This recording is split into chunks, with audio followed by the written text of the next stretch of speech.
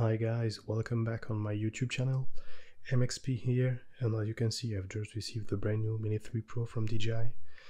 I will unbox right away and give you my first impression about it. First of all, let's start with a bit of ASMR.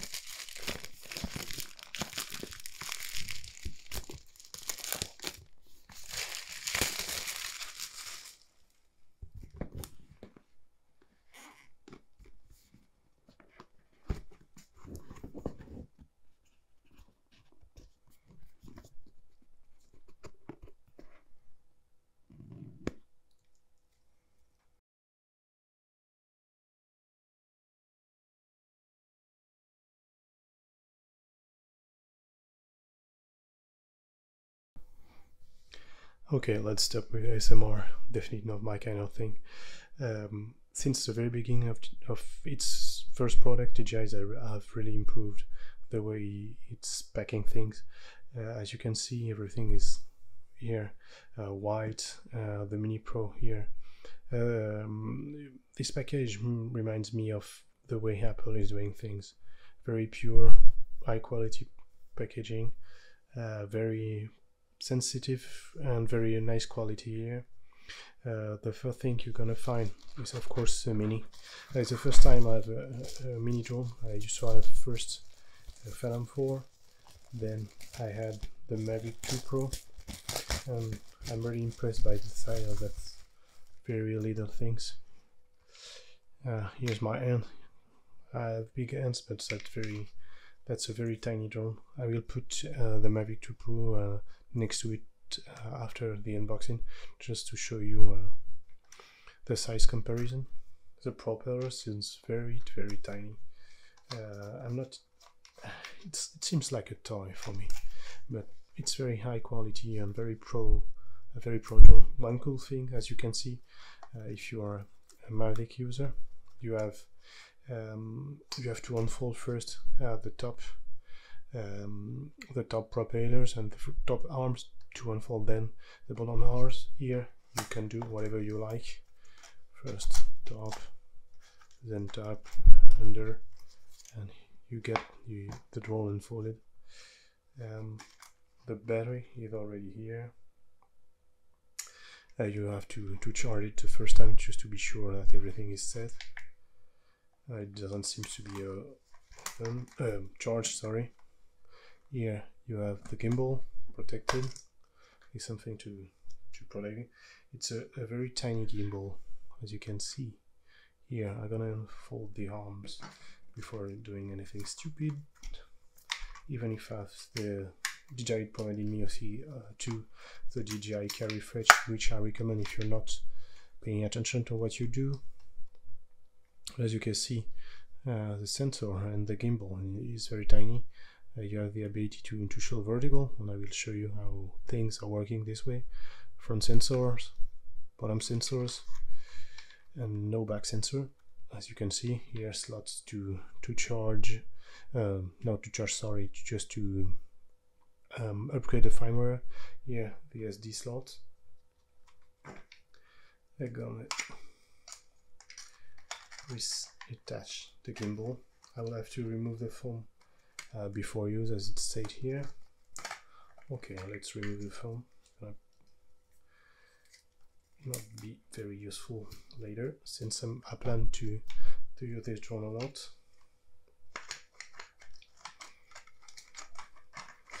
I think I will have to learn how to put the gimbal holder back. Okay, got it. Since I'm a Mavic 2 Pro used, I think I will have to make even probably 3D print, or have something just to be sure that the propellers remain in place while moving. What's next? As you can see, I have received the one with the brand new GGR SC remote controller, which really looks like the old one, the one I'm using with my Mavic 2 Pro. The only difference, one of the only difference, is that it doesn't have antennas. You unfold just you have to unfold to screw the sticks and start flying. I'm gonna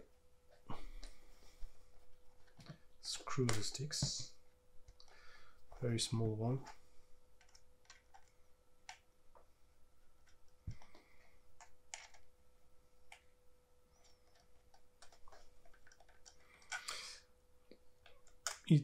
The controller seems very like the first smart controller. It's lighter than the smart controller. The battery is inside, also for a micro SD and another USB-C plug. You can see here space and a grid to cool for the cooler. To cool the remote. Does it has battery? Yes. Let's start it. Beep. While it's started, let's see what do we have.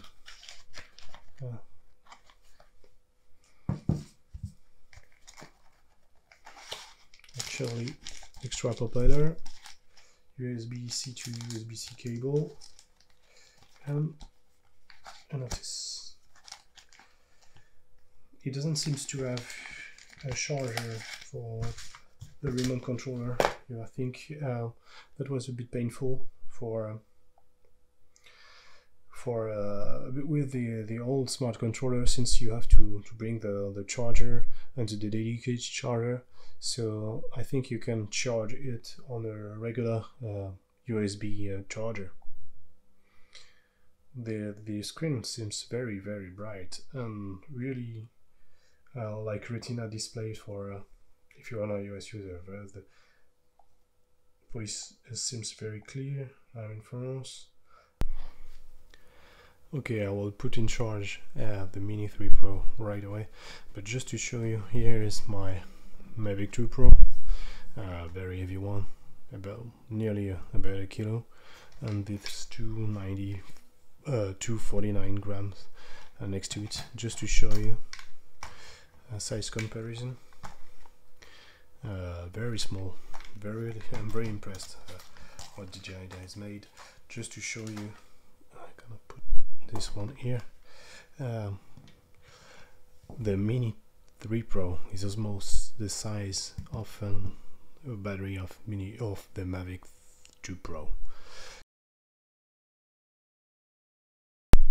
I just wanted to show you one cool thing about this drone too.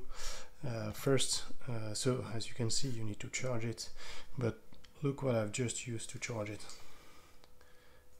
An external battery used to charge my phones and things remotely. So I think that's gonna be, this drone gonna be very useful when using it when you have actually no access to any grid or something to charge your drone. So that's a pretty cool thing.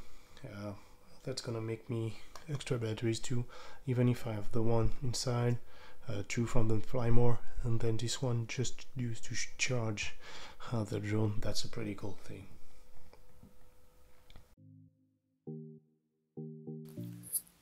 So what do I think about the Mini 3? If you're following me on Instagram, you know that I'm in love with this little one.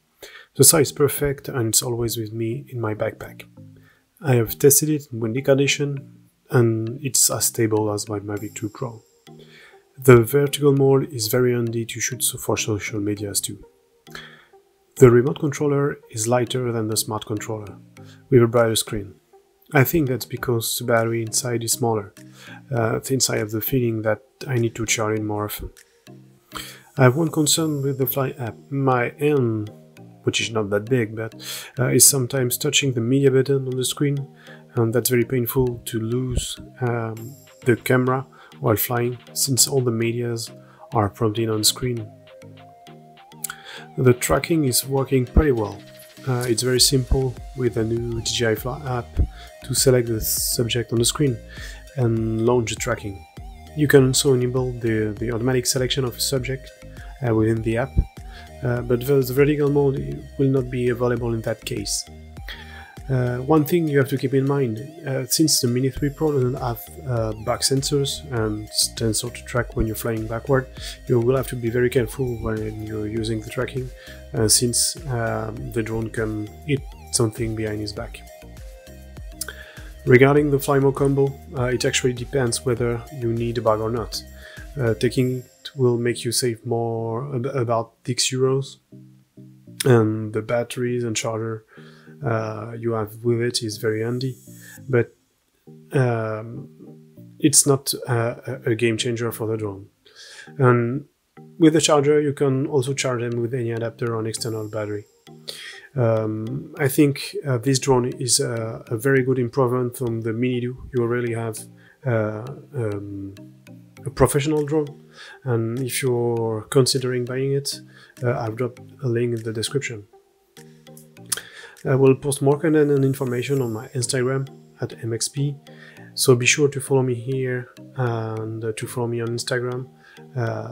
Subscribe, like, and turn on the bell not to miss any of my videos. Thanks again DJI for sending me the drone, and I will see you in the next video. Stay tuned.